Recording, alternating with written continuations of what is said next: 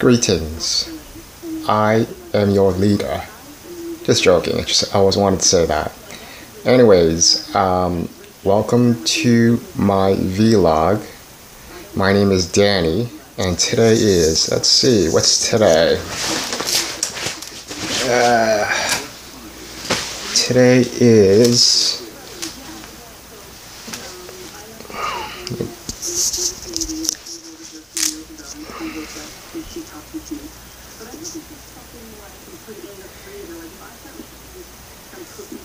Tuesday, November 22, 2016, 12:42 p.m.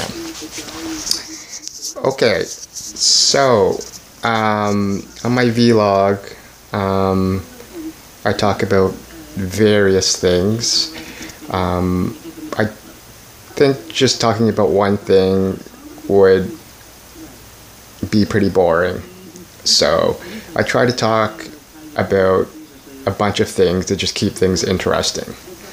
So I had a few things in mind that I wanted to talk about. The first thing that I wanted to talk about is soccer. Yeah. Okay, so we had a few pickup soccer games since my last vlog. So we had a pickup soccer game on Saturday, and we had a pickup soccer game on Sunday. So I just wanted to talk about that a little bit, just to give a little bit of an update. The reason sometimes I do this stuff, a little bit of commentary, is because sometimes people think of these things, pickup games, as not that important or not too relevant to their goals and stuff like that. So I want to try to put more value into it and put more input into it, so that for people who do show up and try their best and make the best out of it, I want them to feel as if that their presence there had some sort of purpose. And also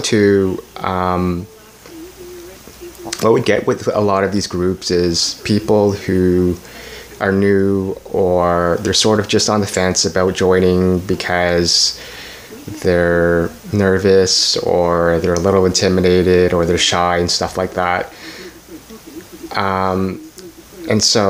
And also the thing about a lot of these groups is that, unfortunately, a lot of them are sort of pretty bad, or kind of like people would consider them as a joke, meaning the people who organize them are quite lame. And so even to the point where they may make a game, but they themselves won't even show up, or nobody will show up, and a game won't even happen. So I talk about them just to assure people that people showed up, people played, it was a good game, so that in the future people are more likely or willing to want to participate by, like I said, just showing up and playing and that type of thing. That people are going to be there, I'm going to be there, and it's going to be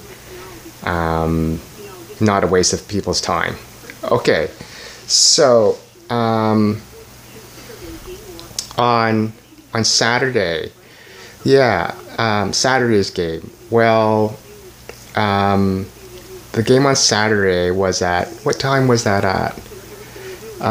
It was at 3 p.m. and we played in the green court. So actually the turnout was pretty good.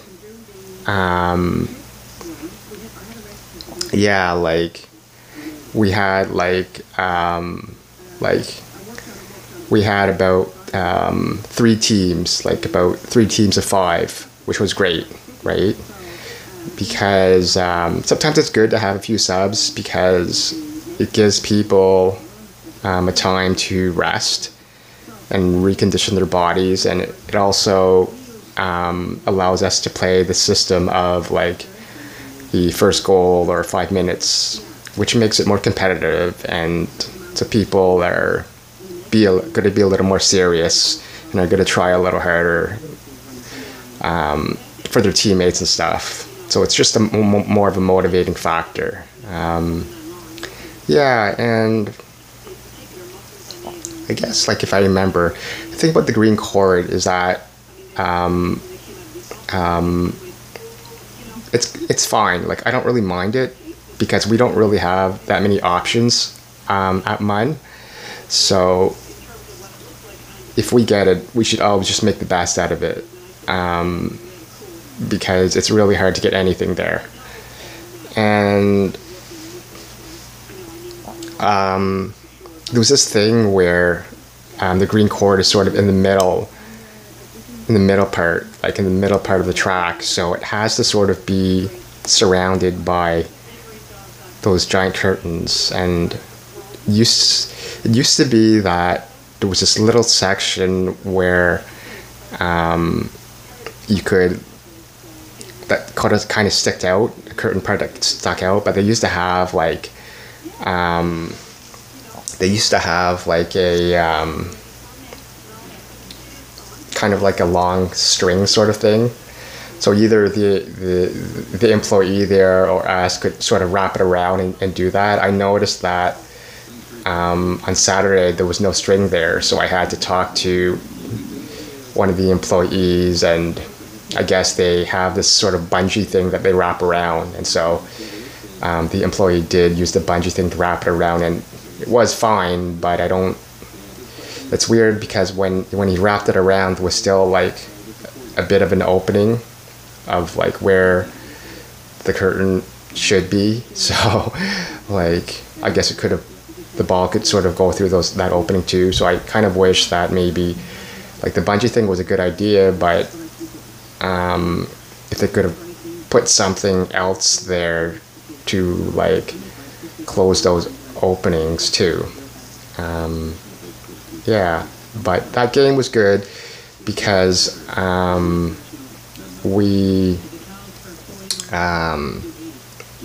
was pretty competitive, well skilled, lots of running, lots of hustling, good sportsmanlike, a clean game, and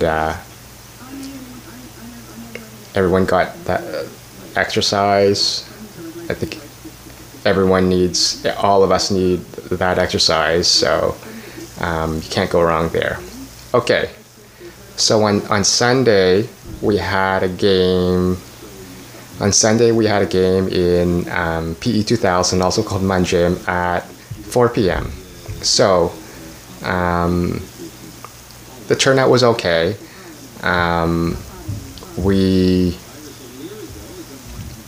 We had enough for a game, and we didn't need subs, so, which was great because like all of us got to play the whole time without having to like sit on the bench. And so there are some people who are paying like money for every time that they play, so they're not, especially those people are not paying money to just sit on the bench. So they want their money's worth, so they get to play like for the whole hour. So it was great. Yeah. So playing in that gym is great because you don't have to worry about the curtains, so you can just like kick to the walls and it'll bounce off the walls and stuff like that, which is not only convenient, but it's actually pretty fun. And yeah, so that game was as usual, competitive, yet not too competitive, pretty friendly, and well skilled, and lots of passing. You know, we didn't get people who would not pass or hog, and that's sort of annoying. And a clean, sportsmanlike game. Yeah, and I think that, again, by the end of it, I worked up a good sweat and got my exercise for that weekend. I'll be posting our next game pretty soon, so just like keep checking. So it's kind of funny because it's like if you ever go online and you follow like these sports teams, like I follow a lot of like university sports teams, like not only soccer but like volleyball, basketball, a bunch of them, like track and field and stuff. And it's like they have this thing where, especially on social media, on like Facebook, where they like to post videos of the team's coaches, and so they'll sort of interview the coach and get the coach to talk about like their different players, and what to expect from their players, and how their players have been doing all season and what their potential is. Maybe sometimes they'll talk about some of the games and what happened during the games and stuff, but it's kind of neat because like the coach will always come on camera with, you know, those really fancy sports teams jackets, you know, with the big logo and stuff like that. And I always found that look so cool. It looks so like professional and purposeful. It's like, oh yeah, like he's wearing this cool jacket, and it's sort of representative of like, if you were kind of wondering who is this man, like, oh yeah, okay, he's like the team coach, so he has all of this importance and this status just by wearing like a jacket. So I kind of like, that's where I got the idea to like wear my soccer jacket today. So it's kind of like, if you're kind of wondering why I'm wearing like my soccer jacket today, that's where I got the idea. So I kind of like the soccer jacket too because it's a Diadora, which is a soccer company from Italy. And just for the record, I've had this jacket for a few years, and it's like of excellent quality. A lot of jackets sort of just fall apart after a bit of time, but this jacket has like been perfect for all this time. So I highly recommend the company. And they sell a lot of other stuff besides jackets. Like I had the soccer track pants, and I know people who wore their like soccer cleats and stuff. So yeah, it's definitely a good brand from Italy. So yeah, like I was also thinking of doing a bit of current events, sort of. So I have the Muse, which is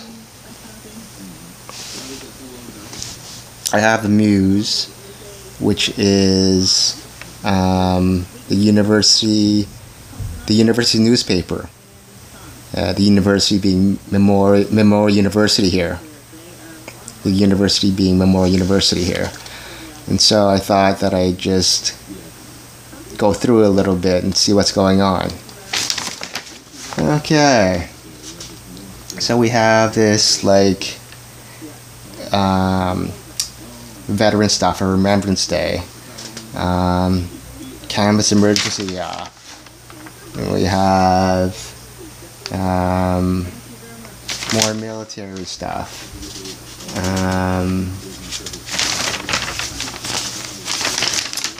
Some new thingies opening up in Hatcher Residence.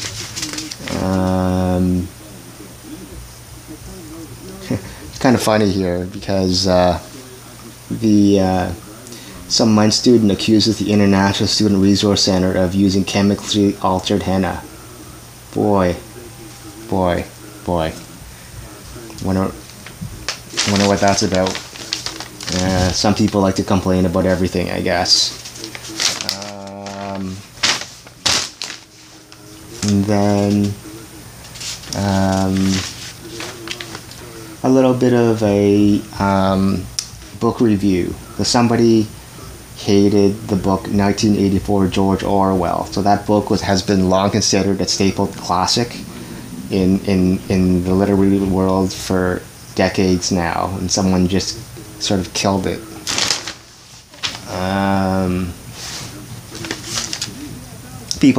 Someone's still talking about Donald Trump, and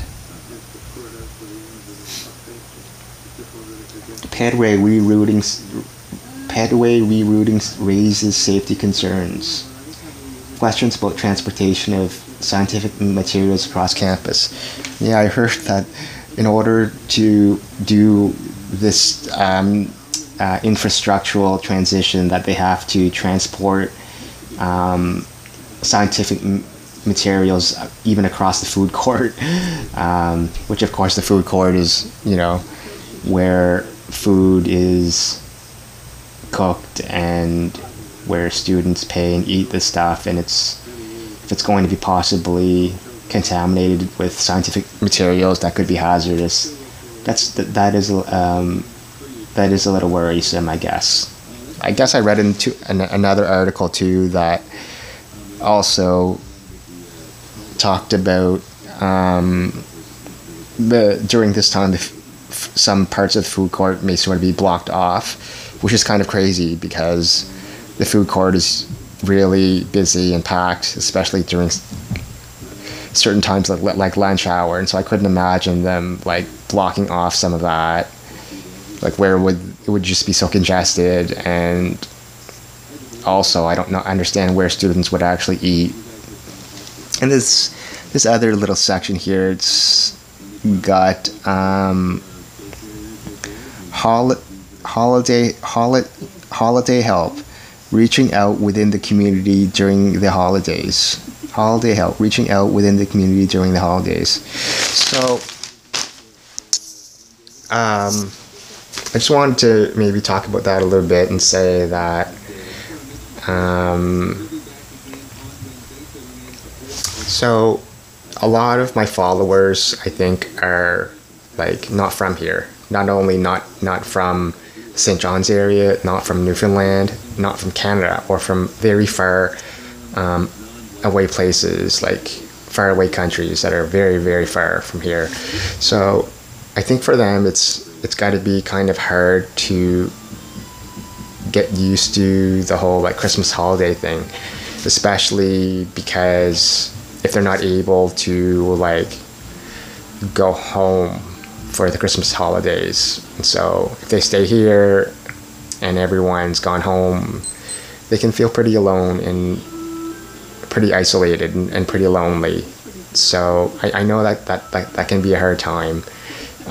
So that's why someone wrote that in, because there are things that you can do to like try to stay connected, get involved, like volunteering, or whatever. Like I know that there is a place that gives out free like Christmas dinners, like on Christmas Day, right? And it's all free. So that's something maybe that should actually like look into. Or like I said, maybe there's like different places that you can volunteer or stuff like that. But yeah, so try to look into that. But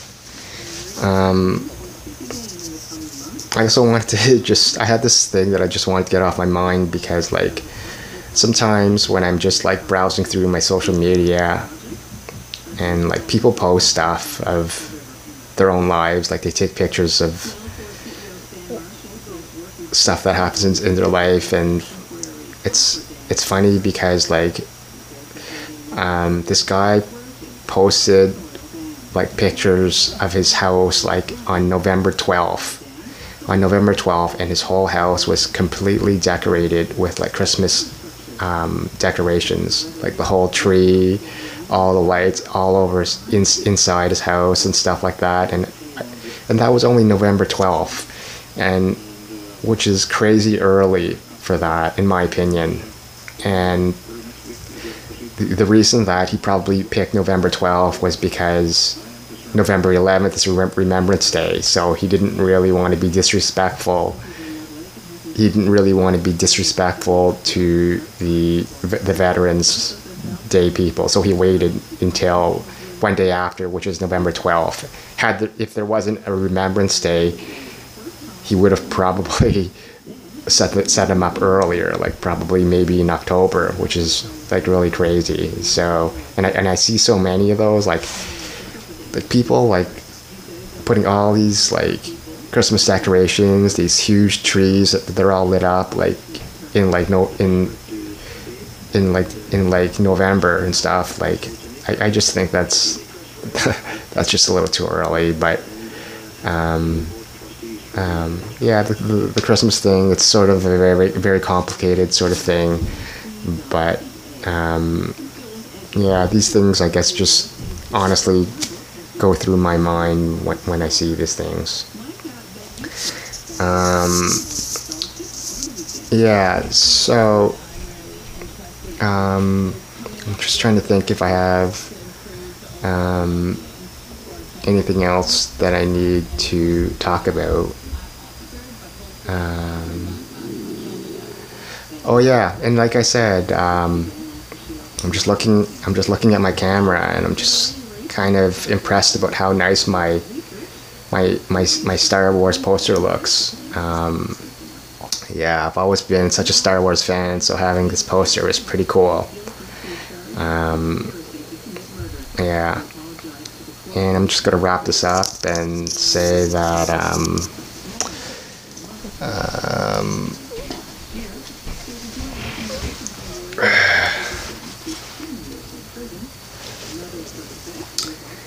yeah.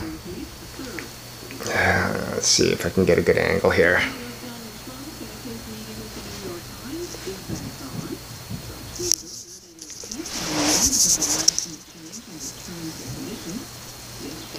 Let's see if I can get a better angle here. I'm getting better at this vlog stuff, but the thing is that I'm definitely no expert, but the only way that you can get better at like vlog stuff is by practice. Practice makes perfect. So which is kind of what I'm doing right now, right? So I know you people have to be a little patient with me, but the more I do of these, the better I'll get at them.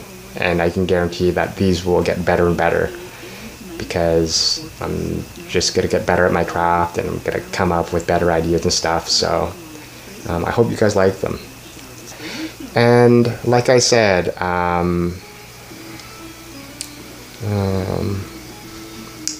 just need to get this focus here. Yeah, just like how I said that I'm very loyal to my Star Wars with the poster. We'll just end this video by saying, as Darth Vader would say,